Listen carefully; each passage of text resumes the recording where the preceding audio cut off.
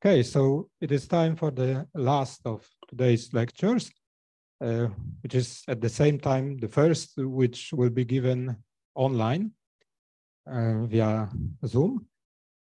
So our speaker is Alexandru Chirvasitu from SUNY Buffalo in USA. And before he starts his talk, I would like to say a few words about him. So he obtained his PhD in 2014, and his thesis was devoted to the investigation of linearly reductive quantum groups. And his research interests are very diverse, including, among others, non-commutative geometry, quantum groups, representation theory, operator algebras, category theory, quantum graphs, and so on. The list continues. He is an author of 65 publications, and those publications are already published. And he is also author of more than 30 preprints. So please recall, he obtained his PhD in 2014. So, and having almost 100 publications, which I find completely amazing. Yeah, there was a pandemic.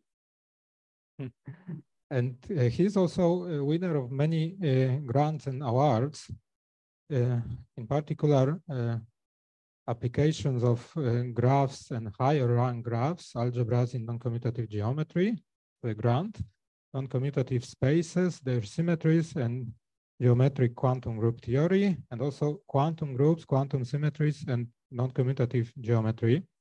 So a lot of non-commutativity, a lot of quantumness, but his talk will be devoted to distance, curvature, and symmetry, and we will see how much quantum his talk will be. So Alexandru, the Zoom is yours.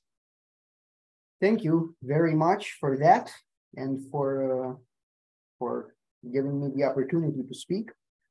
It's true that I was told there's plenty of non-commutativity in your workshop anyway, so maybe we won't emphasize that too much. The talk is pretty much a mixed bag. It's roughly on and around distances, so I'm going to write that down.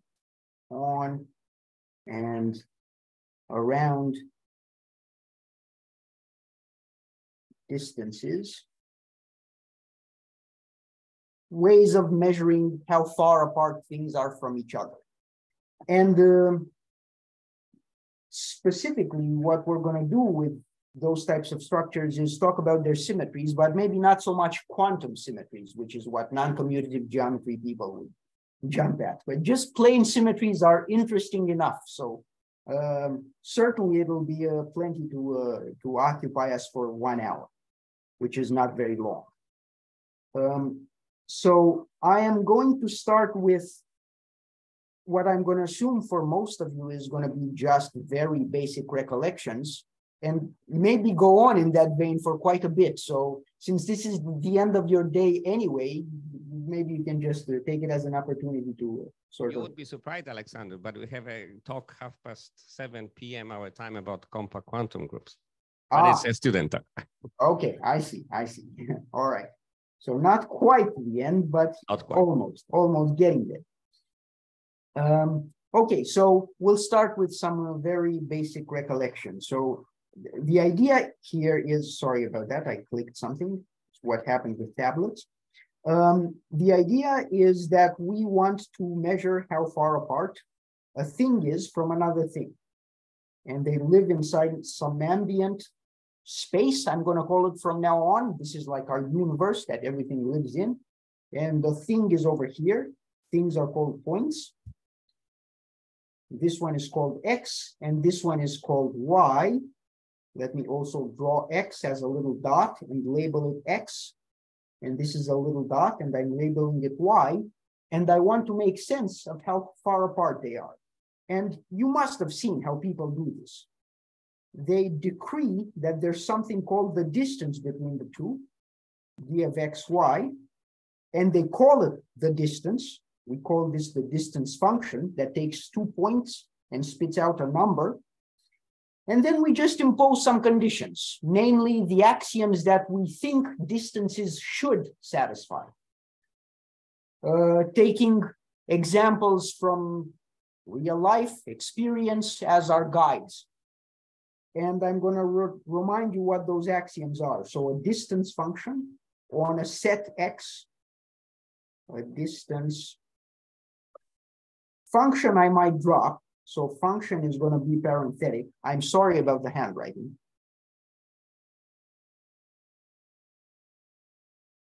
X is just a set, but as soon as we start equipping it with things like distances, I'm going to start calling it a space. But space is a fancy word for set, really.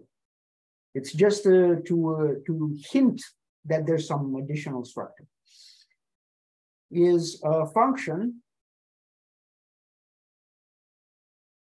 and it looks like this. It goes from X cross X because it takes two arguments, right?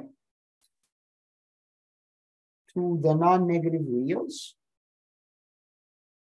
and I'm going to call it D, and it must satisfy a bunch of axioms that we think of as natural if we're going to call this thing a distance. First, it should vanish exactly when the two things coincide. So the distance between 2 points is 0 only when the 2 points are at the same point. So D of xy is 0 if and only if x is equal to y. This tells you two things because it's two implications.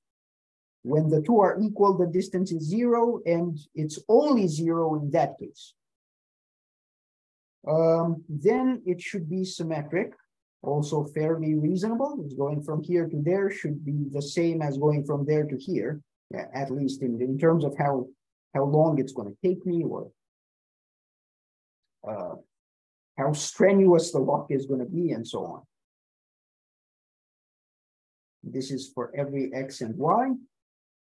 And also what you know as the triangle inequality, going from A to C should not take more than first going from A to B and then from B to C. The distance from X to Z is at most the distance from X to Y plus the distance from Y to Z for every X, Y, and Z in my space. These all live in the ambient space X.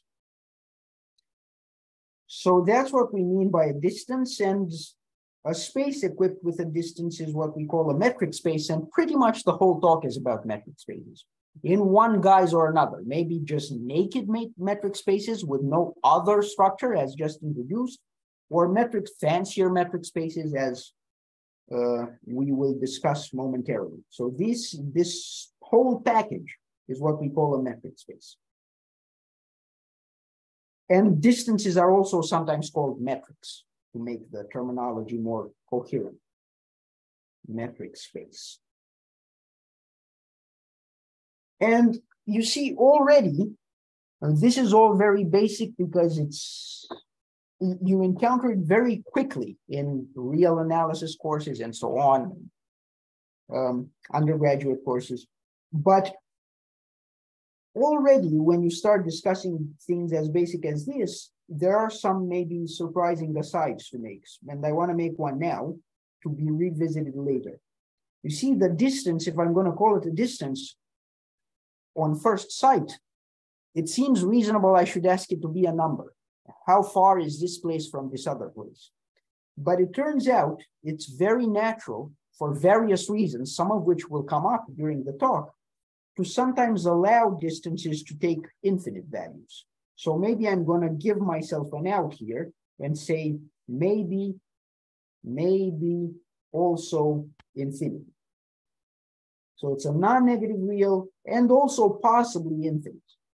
And everything I said here, these three dashes, they make sense. The first two make sense, of course. And then the third one also makes sense because I have an ordering on the real line on this thing. On the real line, the non-negative real line, united with infinity, I have an ordering that's just what you think. The real numbers are ordered as usual, and infinity is bigger than everything. So it makes sense to talk about less than or equal to. It also makes sense to talk about plus. Infinity plus any non-negative real is infinity, right? So the structures that go into the third dash line make sense on this bigger set. You wrote your inequality in the opposite direction, yes? Are greater than equal or 0? In this joint union, yes? In this joint union. That's right. That's right. But I'm already in bigger than or equal to 0 here. And infinity is already. Yes, but I mean the direction of the inequality, yes? Which inequality? R with subscript, and it should be. Oh, the direction. Yes, this one. Yeah. Let me erase opposite that. Inequality. That is a typo. Apparently, you can make typos like in real life as well. Yeah. That was wrong. That was nonsense. Sorry about that. Yes, so this is what I meant. Thank you for that. But it's okay higher up. Yes. Yeah. Okay. So yeah. So metric spaces, and in sometimes in some sources, metric space unadorned. Sometimes people call this a generalized metric space, but on occasion, in some sources, like there's a book by Burago, and someone else, Ivanov, I think BBI. I know the initials, but not the names. By metric space from the get-go, they mean the distances can be infinite. So it's so useful that it might be profitable to build into the definition the possibility of infinite distances. So, right, so this is what we mean by metric spaces. Before I leave this definition, maybe it's worth noting, I think earlier today, you had a talk about category theory. I think Tomasz gave it, yeah? If I remember your schedule correctly.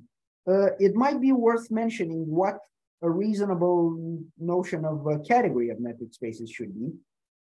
So these are the objects, category of metric spaces. The objects are, maybe you can guess, the objects are metric spaces, right? The objects are metric spaces. And then for the morphisms, it's not always possible, not always obvious is the word I was looking for. It's not always obvious what you should choose for morphisms. For instance, one naive thing we tend to do in topology courses, where metric spaces are introduced only sort of secondarily as a source of topologies. What we do there to begin with is we define a category consisting of metric spaces and continuous functions. You can define a topology from a metric and continuity and so on. But continuity forgets too much about the metric. What's more sensible to do, so as to remember some of the metric, is to encode the metric into the morphisms. So the morphisms, people seem to agree, people who like to work with categories of metric spaces, they seem to agree that the most reasonable thing to do is to take for your morphisms the short maps or the contractions. Short. I'm going to define short in just a second. It's not the colloquial term short. It means something more. Short maps. Sorry, could you maybe comment on the following notion of morphism?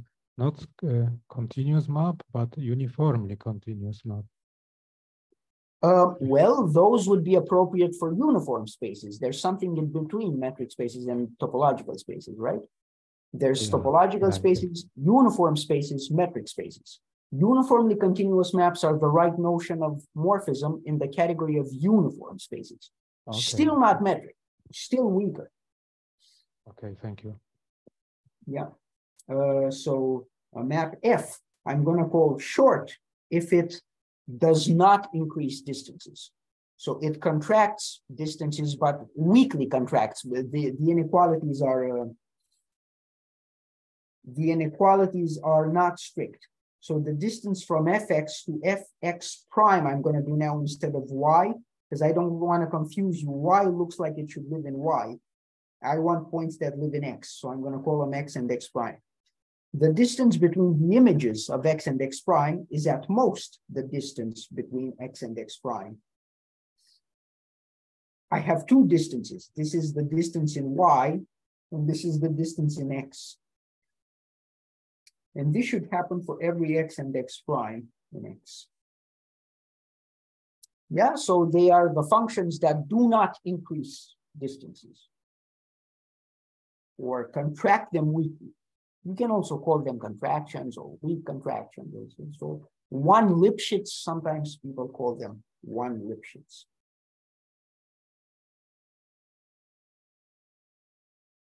If I do a C here, that's C Lipschitz, if I allow some scaling.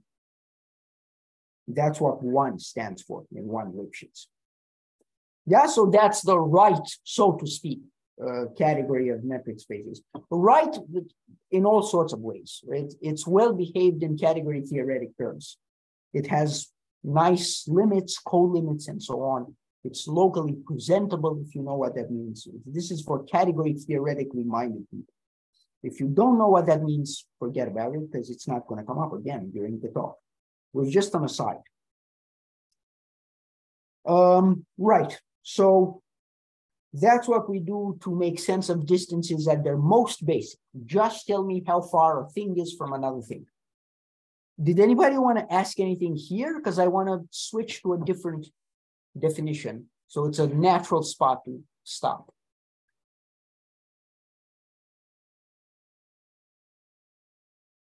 All right, then we will forge on. So distances, I said, at their most basic because the definition gives you just that and nothing more. It allows you to make sense of how far apart 2 points are. Now, the fancier thing to do is to tell me about infinitesimal distances, how far you've moved in an infinitely small interval of time. That means making sense not of distances per se, because to make sense of infinitesimals, we have to take too large a detour. But you want to make sense of velocities. So how to make sense, not just of distances, but of velocities.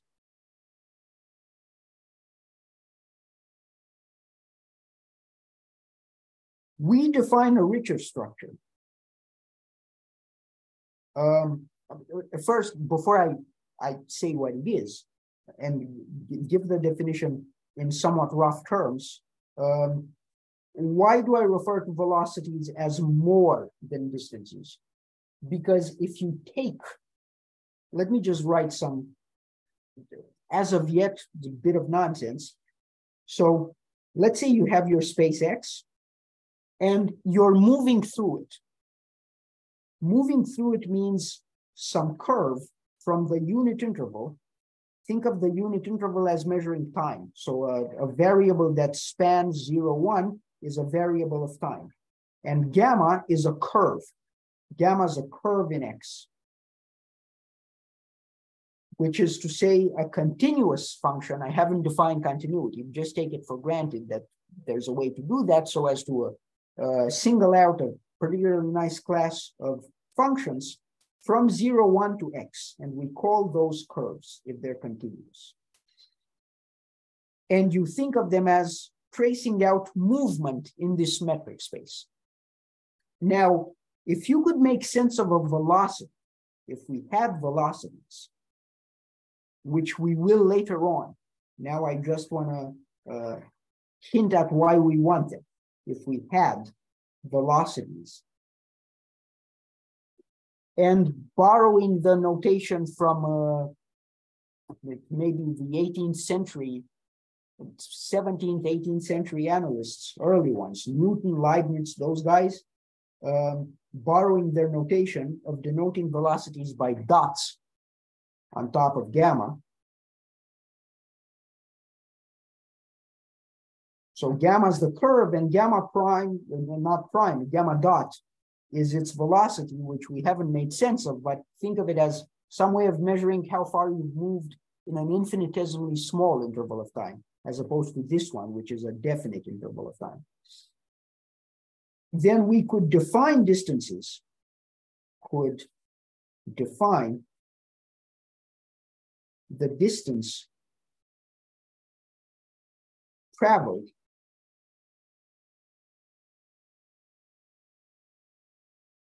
I don't know if you want me to spell traveled with a double L. If you like British English, I'm going to leave it with a single L.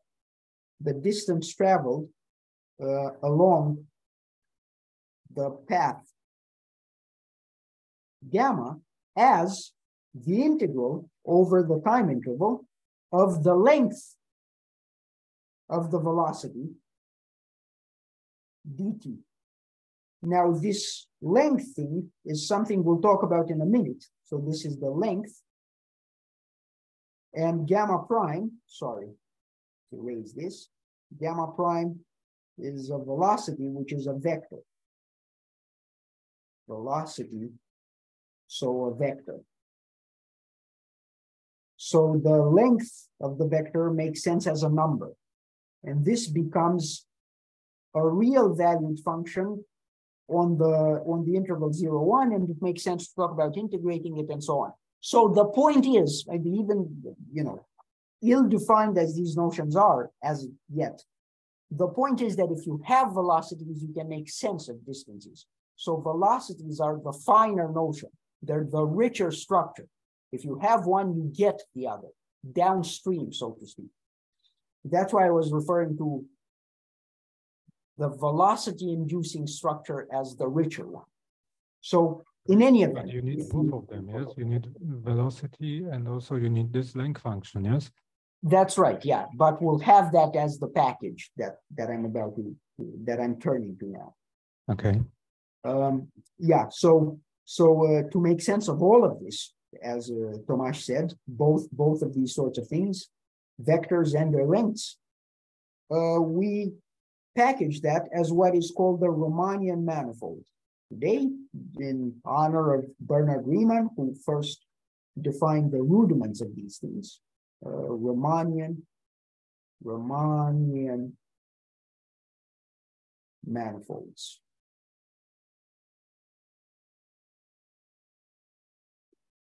And I will give a rough sketch of what the definition entails, because it's going to take a while and it's already 11:22. Yeah, so I have to package it judiciously. So first of all, this manifold thing already allows you to talk about vectors. So vectors, as Tomasz rightly pointed out, these are two different things and you can make sense of them separately. Manifolds already allow you to make sense of velocities. By manifold, I mean what's usually referred to as a smooth, or sometimes C infinity, or infinitely differentiable manifold.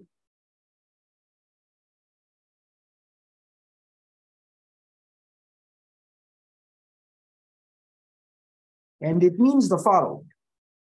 Again, roughly, it means one of these x's, one of these things we've decided we're going to call spaces, space x, with patches or functions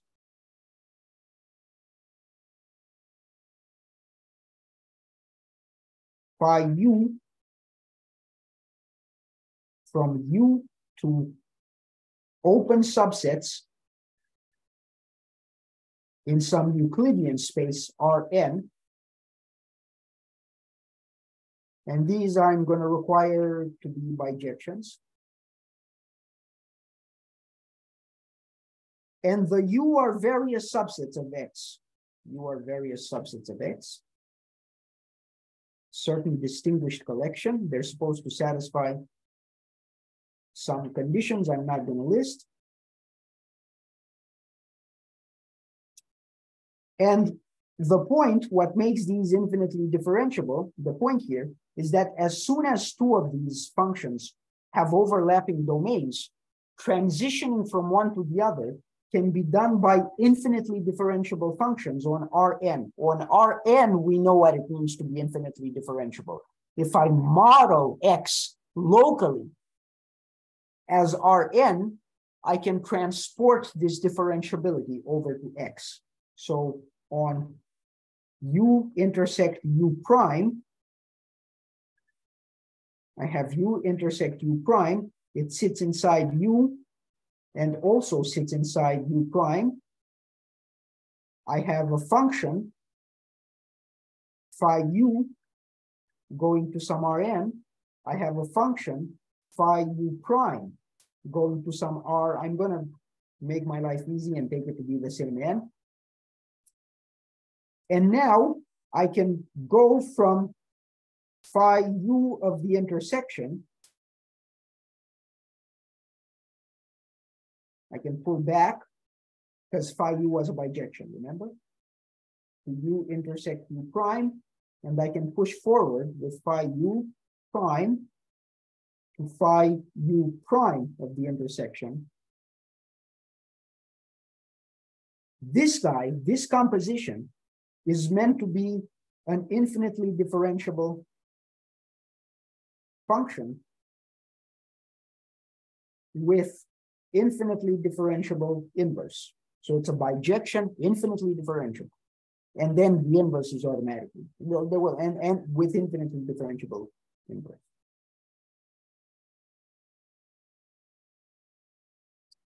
Yeah, so it's a bunch of patches. A manifold is a bunch of patches that look like Rn, so that the transition between different patches on their overlaps can be made infinitely differentiably.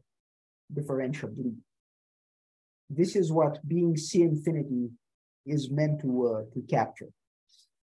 And as soon as you have such a thing, you can make sense of velocities. Because if I give you a function gamma into X, we always assume these U's cover X. So by cutting up the interval, if I have to, I can assume gamma lands in one of these U's, and then it gets sent by phi U into Rn, and now I can talk about velocities of gamma. So now I can make sense of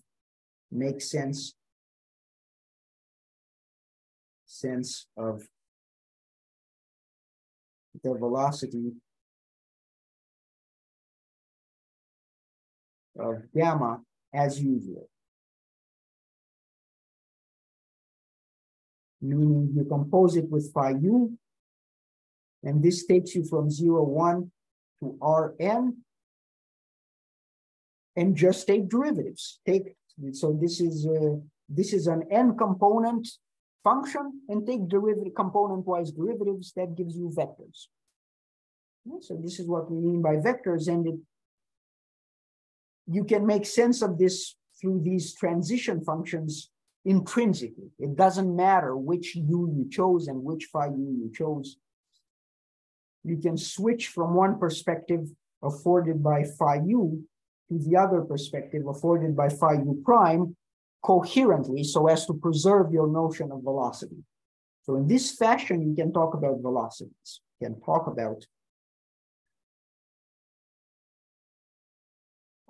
of velocities for curves in X, and the curves, remember, look like this.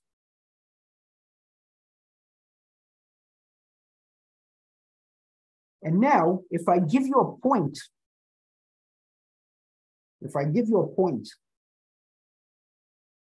let's call it X for consistency, right? If I give you a point X in X, then all possible velocities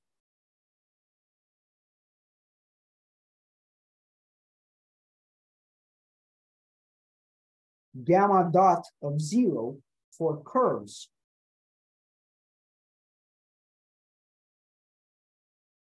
from 0, 1 to X that send 0 to little x, All such, so you range over all gammas. Gamma is the thing that ranges. So for a picture, X looks like this. This is the point, and this is one gamma, say gamma 1. This is another gamma, gamma 2. This is a third gamma, gamma 3, and so on. For all of them, you can make sense of the velocity. This is gamma 1 dot of 0. This is gamma 2 dot of 0. This is gamma 3 dot of 0, etc. All of these vectors, we're calling them now, form a vector space, what we know as a vector space in linear algebra. All possible velocities, so I'm in the middle of a sentence, form a vector space. So sorry, the formal definition is that you are taking these equivalence classes of these curves. That's with right. Value X in 0, and the corresponding equivalence relation is that two curves are equivalent if this, after composing with this coordinate charts, you get the same result. Yes. That's and well. I for don't every, and it's equivalent to choosing one particular. No, not necessarily. You can do this about a million ways. I don't have to impose equivalence at the level of curves necessarily. I can let curves move as they please. I can then later impose equivalence at the level of vectors. I want to identify the velocity vectors so that they make sense as elements of a single vector space. I can impose equivalence there for the tangent vectors, not for the curves necessarily. Okay, I see. Thank you. Yeah. And then different curves might give me the same tangent vector. That's perfectly fine. That's not a problem. So the curves don't need to be distinguished themselves. It's the vectors that where you have to be careful. Anyway, once I've done that, Tomasz was asking me how I was going to do it. Adam, not Tomasz. Oh, Adam, sorry, yeah. Well, the voices are a little hard to distinguish. Once I've done that, I can take this vector space in hand and call it something. It's called the tangent space to the manifold X at little x. And this is provided to me by the smooth structure. As soon as I have a smooth manifold structure, I have these things. Tx, my screen was getting a little dark there. I think we're good. Okay, so I have these tangent spaces, one at every point of the manifold. And now, to make this thing into a Riemannian manifold, I need some extra bit of structure that tells me how long vectors in here are, as was pointed out way early in that good observation that these are two structures. We have tangent vectors. Now I want to talk about their lengths. We don't have lengths of tangent vectors yet.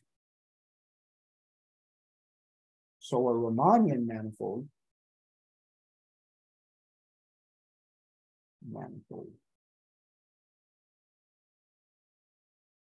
is a smooth manifold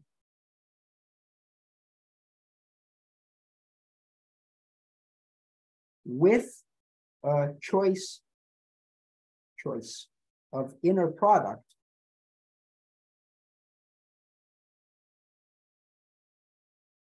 on every tangent space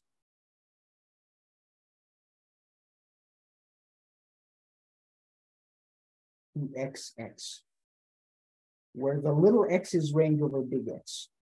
And of course, you want these things to be compatible. So first of all, what's an inner product? And maybe you remember from linear algebra. So an inner product is something like this. We're not complex, right? So everything is real. So is something that returns a number for every pair of vectors. So these are vectors.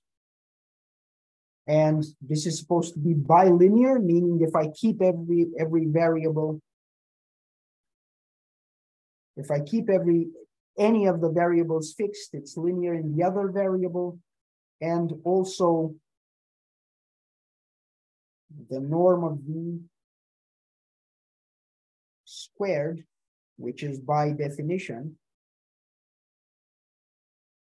the inner product of V with itself, is bigger than or equal to 0 with equality if and only if V is 0. That's what an inner product is on a real vector space. And we want to choose these inner products nicely so as to conform to the C infinity structure. So you want them to vary smoothly, but I'm not going to get into that. So a smoothly varying choice of inner product. Yeah, question? Yeah, it should be also symmetric. I don't know whether you mentioned it or. It should be symmetric. It should be symmetric as well. Yes. So VW equals WV. Somehow symmetry is so easy to lose track of. I almost forgot about it for metrics as well. So it should be symmetric. Yeah. Yes. Yeah. So now we can make sense of lengths, right? This is what we mean by the length. This is the length square. Remember, you take a square root of that, which makes sense if you're non-negative. So that's what we meant by the double bars upstairs. Where is it? Upstairs here. So now this is fine as well. So if I give you such a gadget, a Riemannian manifold, you can make sense of distances. How? How do you make sense of distances? A Riemannian manifold. So it's first of all, a Riemannian manifold. Riemannian. So let me start over. Usual notation for Riemannian structure, meaning one of these smoothly coherent inner products is G, Riemannian structure.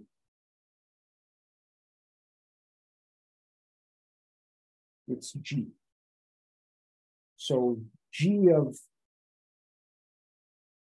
you use it like this, G of V, V is what I was before calling V.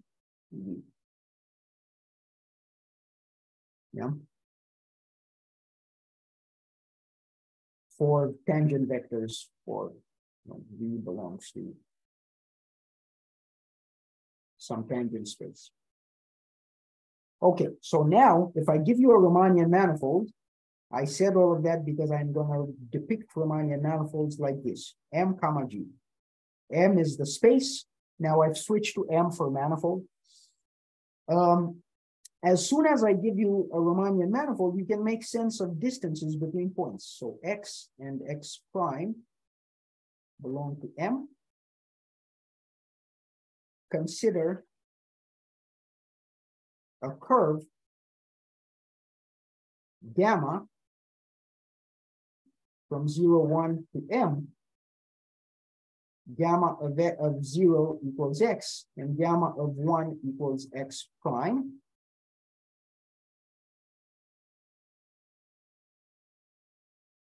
Then the length of gamma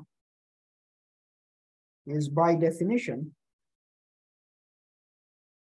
the integral from 0 to 1 of the length. It's the same formula we had before, gamma dot dt, but now everything makes sense because we know what gamma dot means. We define tangent vectors as gamma dots, if you recall, and we know what the length means. So now it's the same formula, except now it makes sense. And finally, the distance from X to X prime is by definition the infimum of the lengths of gamma for all such gamma.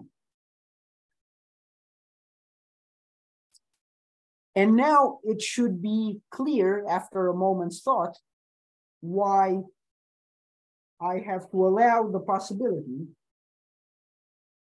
of infinite distances. It's because there might, for instance, there might not be any such gammas. Such gammas means curves that take the value 0, that take the value X at 0 and 1 at, and X prime at 1. But maybe my manifold is disconnected. It's two pieces, one over here, one over there. There's no way for a continuous curve. We're assuming continuity for curves. Gotta move continuously. Maybe it's not possible to get continuously from one point to another. So then you would take, so then the set of gammas is empty. And when I take the infimum here, I take the infimum over an empty set of reals. That's infinite. The infimum of the empty set is infinity. Yeah.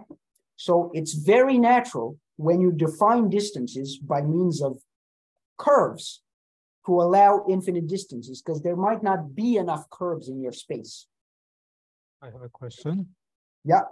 So let us consider the following example. I take a manifold M, Riemannian, and consider the disjoint union, two copies of M.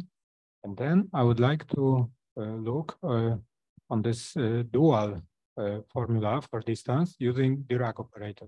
This formula, which is well known in non-commutative geometry. So I can construct a Dirac for this disjoint union. And what happens then? This distance computed with this new Dirac operator on this disjoint union also would give me that the first copy is infinite. I think so. I think the whole point of Kahn's introduction of non-commutative manifolds via Dirac operators, the whole point is that if you do that for classical manifolds, you get back this geodesic distance, the distance I just defined. So yeah, I think you get infinity. I think you get the usual distance. The usual distance being this one I just defined. Whatever non-commutative geometers do with Dirac operators gets you back the geodesic distance for even for non-connected things, yes? I think so. I think so. Okay, thank you. Well, again, if you just look at the definition, there must be some set, and it just must be empty. Right, and that one is probably going to be empty. Yeah. Yeah, so it should be for similarly trivial reasons. Also, you can think of it heuristically. What could it be? If it's a number, which number? Which number? There's got to be a canonical number. There are no canonical numbers, right? Except maybe 0, but you're not going to get that. So the only sensible thing you could possibly get is infinity.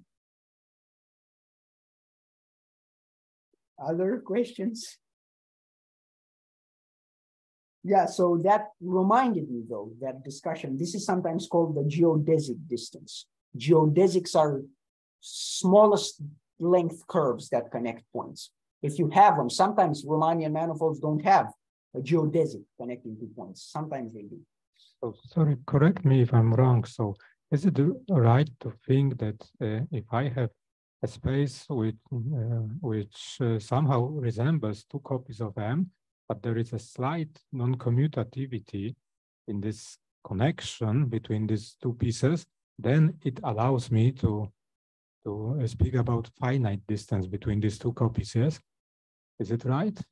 It depends what you mean by slightly. It's too vague a question for me. Yes, so I mean on the level of algebras, taking tensor product with some non-commutative algebra, which is finite dimensional, like almost commutative geometries. So heuristically, I can think about it like... My intuition, which is all I can give you, is that in that case, you might get finite distances. Because this does tend to happen when you go non-commutative, when you pass from finite discrete spaces to non-commutative versions thereof, you get properties that start to resemble connectedness. But short of actually working that out, I don't know. And I haven't worked out such examples. So I don't know is the honest answer. I would expect you might, depending on how you build in the non-commutativity, obviously, it's going to depend on that. You might get finite distances. Yes, so one particular example of this phenomenon, I think, is this example of this finite spectral triple related to the standard model of particle physics. That's one. Another is in quantum groups. Non-commutative permutation groups start to behave as if they were connected. even though there's still permutation groups, they act on finite spaces, but nevertheless, somehow the quantum brings in enough extra stuff to connect the pieces. But in any event, that's the entanglement between disconnected pieces. That's right. Yeah. There are numerous facets to that phenomenon. Yes.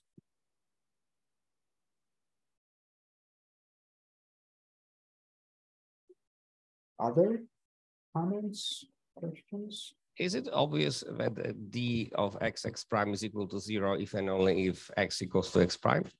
Not immediately, no. This is something people have to prove in these. Typically, you'd find it in sources on Riemannian geometry, things like the Carmo and places like that.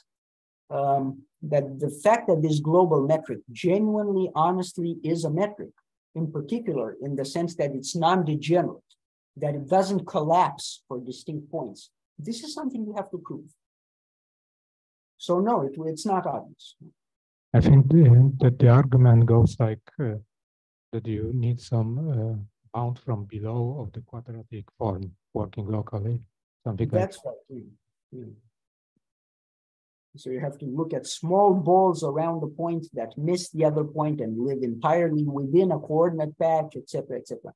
So it's not terribly difficult, and conceptually it's not hard to see what you would have to do. But certainly there's something to write down there. It's not snap your fingers.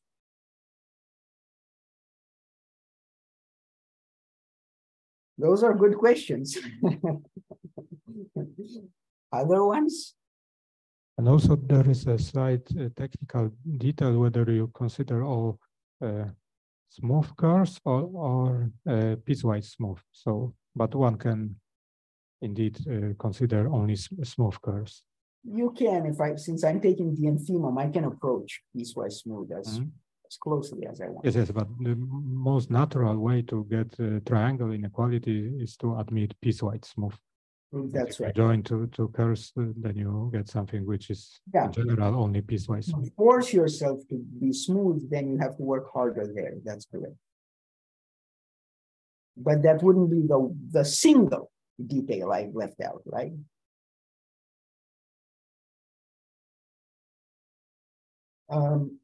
Okay, right. So in this sense, in the sense that you can get a metric out of the Riemannian structure, Riemannian manifolds are the finer concept. Now, to get us talking about symmetries a little bit, at least, right? Since I only have 12 minutes, I will mention some results. It will be a little rushed, but that should be fine. To get us talking about symmetries, what should those mean? What they usually mean? They mean, actually, if I may again appeal to category theoretic language, symmetries are isomorphisms in the appropriate categories. So symmetries.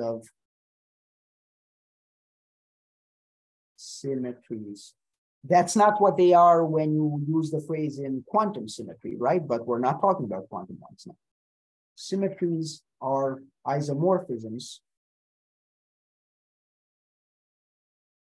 in the appropriate categories. So we've talked about two sorts of structures, and I'm going to stick to that for the duration, which isn't long now. For metric spaces,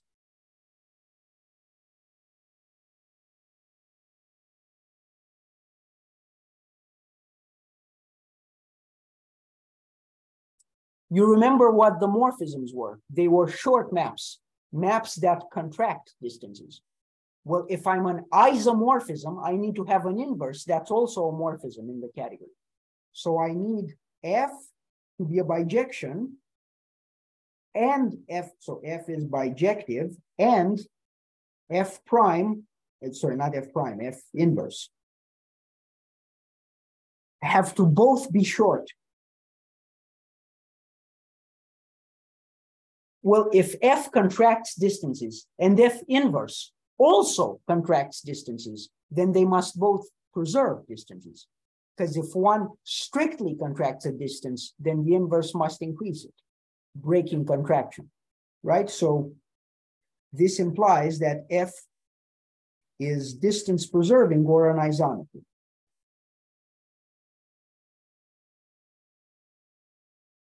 F, remember, looked like this.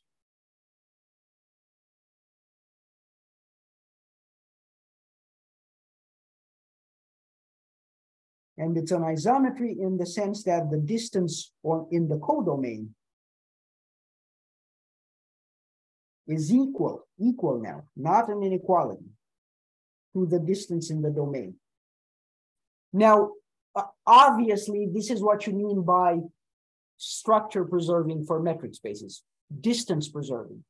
If I allowed all continuous functions in my category, then isomorphisms would not be isometries, right?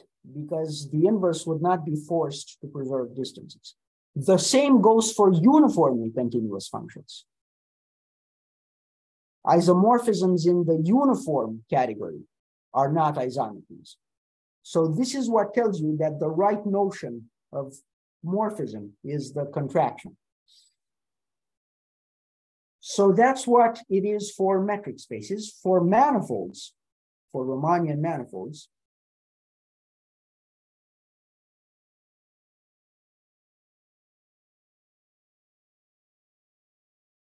what do we want? We want to preserve all of the structure. So I want, and now I'm switching to M and GM. And on the other side, I suppose N and GN. Preserve all of the structure.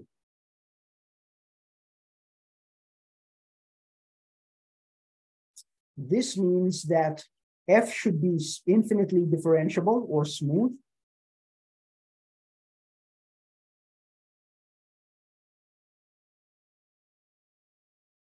And it should preserve. So see, as soon as it's smooth, it makes sense to define it at the level of tangent vectors, because you can differentiate F.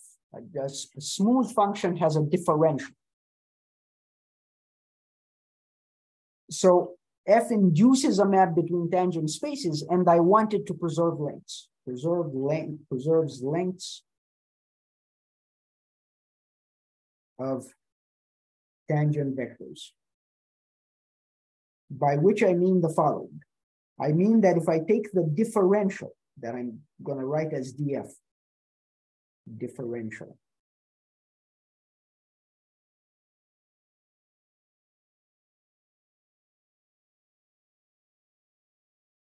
and I apply it to a tangent vector,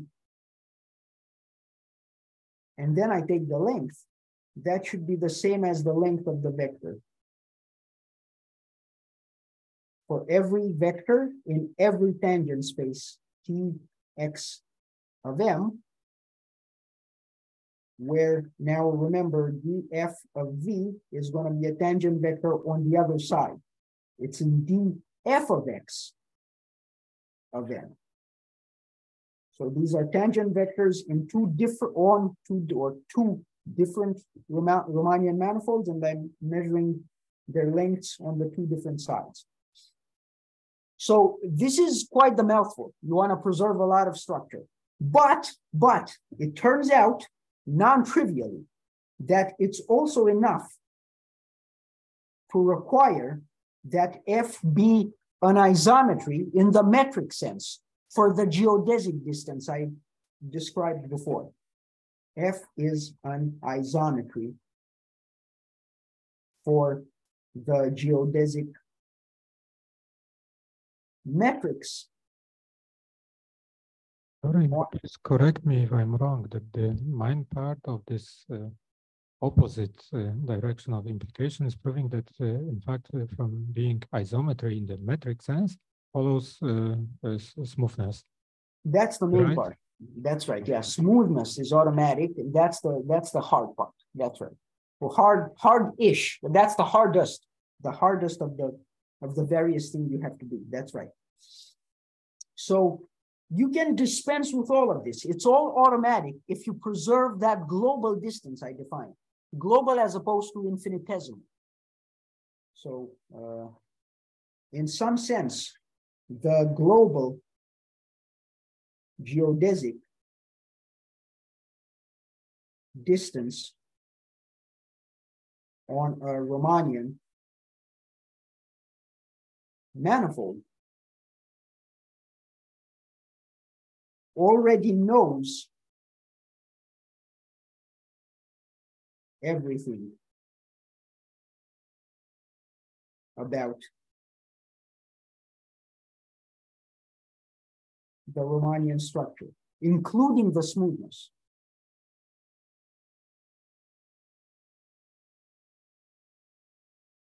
Knows in the sense that it can be, that if you have two Riemannian manifolds that are the same metrically speaking, they are the same Riemannianly speaking as well. So this is a non-trivial result. As was mentioned, the main part is showing that if you're an isometry, just in the sense of preserving distances, then you are in fact smooth. You're a smooth map. Smoothness follows. So nice are Riemannian manifolds that their smoothness follows from just this global distance structure that you impose on them. Okay, so to get to some of the more interesting stuff I was going to mention, having done this was mostly just defining things. Just took it easy. I only have 4 minutes. I would like to say a little bit about how large you should expect symmetry groups to be. Now that we've decided what a symmetry is, I can take an object, I can take a single object, metric space, say, and consider its own symmetries. So symmetries from it to itself, right? They're automorphisms in the category. So its symmetries form a group.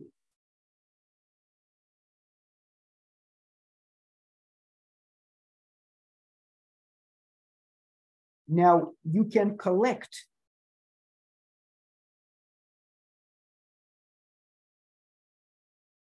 all compact metric spaces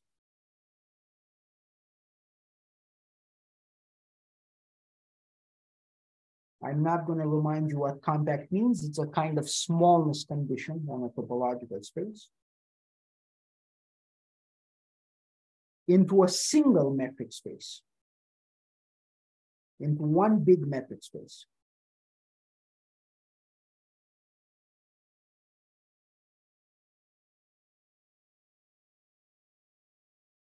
I'm going to call it MGH with a big D. GH is for Gromov-Hausdorff. So MGH consists as a set of the isometry classes of compact metric spaces.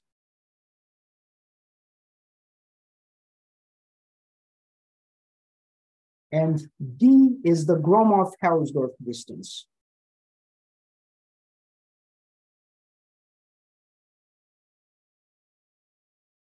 This is a distance you define between two different metric spaces, which is 0 exactly when the two metric spaces are isometric. So it's a measure of how dissimilar they are in the category of metric spaces. So you collect all of them together into one gigantic metric space. You'll have a talk later in the week about moduli spaces. This is a bit, MGH is a bit like the moduli space of all metric spaces. And the collection, to state a theorem in my last minute, that's not, I wouldn't say it's due to me necessarily, but I also haven't seen it stated. The collection of XD in MGH with trivial symmetry group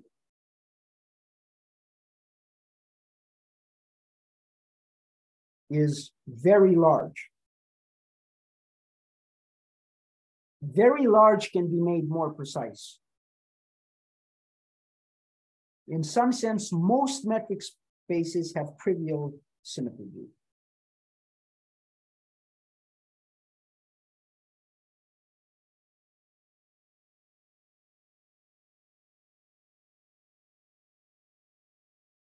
Sorry, you mean something like dense G delta set, or? I mean, it contains a dense G delta. So it's okay. a second Baire category. Okay, thank you. Actually, it might even be a G delta. I'm not sure, but it definitely contains one. And that's what people usually mean by very large topologically speaking.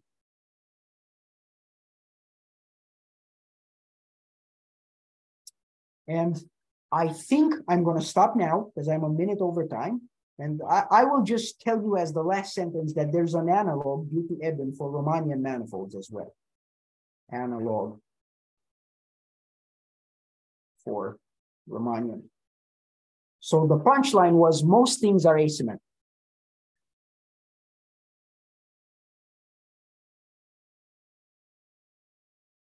And I guess I'm going to end. That's it. Thank you. Thank you for the engaging question. Do we have any questions? Maybe we'll start with our on-site participants. So if you have any question, please raise your hand and then wait for a microphone. So, Alex, how about pseudo-Riemannian manifolds? Would you care to comment about them and contrast them with Riemannian manifolds? How do you measure distances over there? What's the difference? And for instance, is the same analog for pseudo-Riemannian manifolds true or not? I actually don't know if it's true. I don't know if it's been looked at. Pseudo-Riemannian, you mean Lorentzian, yes? Something like Lorentz. Yeah, the indefinite metric, not necessarily Lorentzian. Lorentzian is it refers to a specific indefinite metric of type plus, minus, minus, minus, or something like that. Pseudo-Riemannian means indefinite in general, right? It's exactly what I understand it to mean. Yeah. You can define lengths as people do in general relativity, where we do work with Lorentz manifolds. So certainly you can define lengths. They can be imaginary, that's presumably acceptable, but I don't know about these sorts of rigidity results, is the point. I don't know about that. And also those examples are usually non-compact, yes? That's right. And I don't know to what extent, this is what troubles me. I don't know to what extent these sorts of rigidity results depend on the structure group of the tangent bundle being compact. For Riemannian manifolds, the structure group is the orthogonal group. And for Lorentz manifolds, it's not compact anymore. It's SO13 or whatever. So I don't know how important compactness is there. It might be. In any event, I don't know the answer to your question. It's a good one. Thank you. Someone should dig this up. I don't know if it's been looked at. Eben's work is from the 80s, and it's specifically on Riemannian manifolds, not pseudo-Riemannian. Can we give it as homework? Sure, yeah. It would make for a good research project, at least to find out what's known. Because some of this stuff is sometimes buried a little deep in the literature.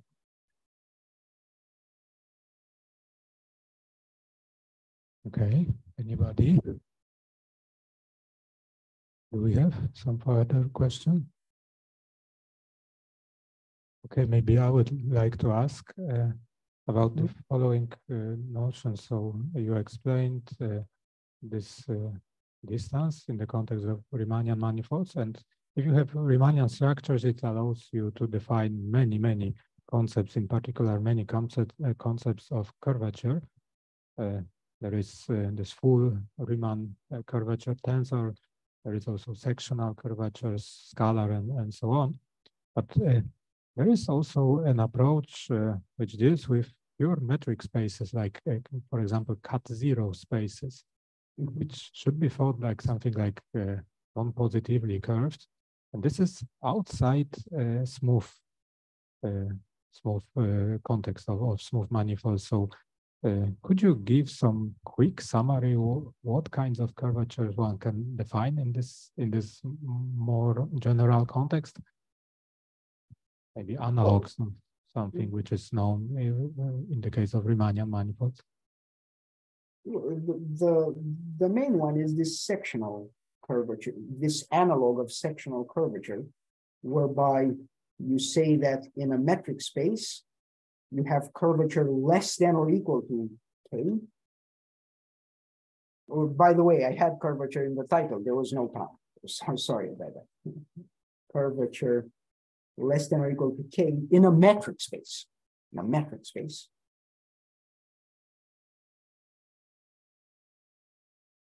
And when K is 0, you get cat 0. Well, now the definition is a bit of a mouthful.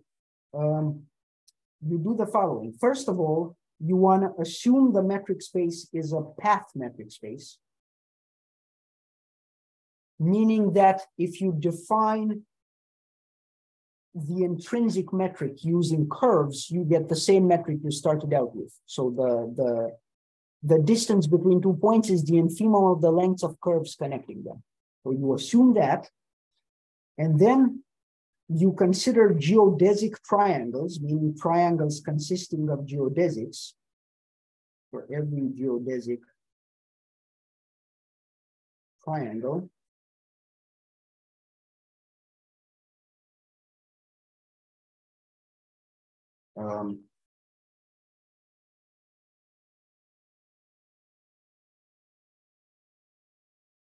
XYZ.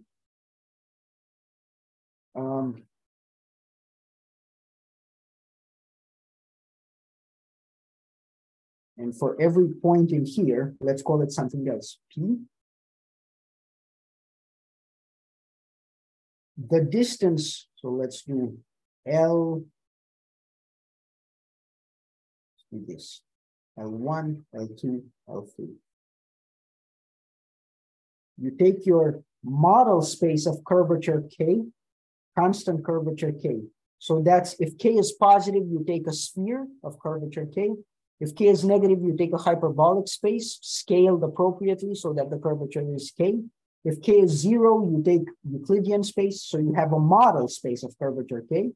You draw a geodesic triangle there with the same lengths.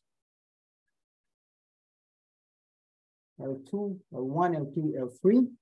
And you demand that this triangle be at least as thin in a certain sense as that triangle. At least as thin, meaning that if you take a point on this geodesic and you measure the distances to these curves, that sum is at most as large as the corresponding sum over there. So there's a notion of thinness for triangles. You have a triangle with the appropriate lengths in the model space. You draw another one in the space you're interested in. And if the one in the space you're interested in is at most as thin as the one in the model space, you say the curvature is less than or equal to. And it's exactly if it's not less than or equal to anything less.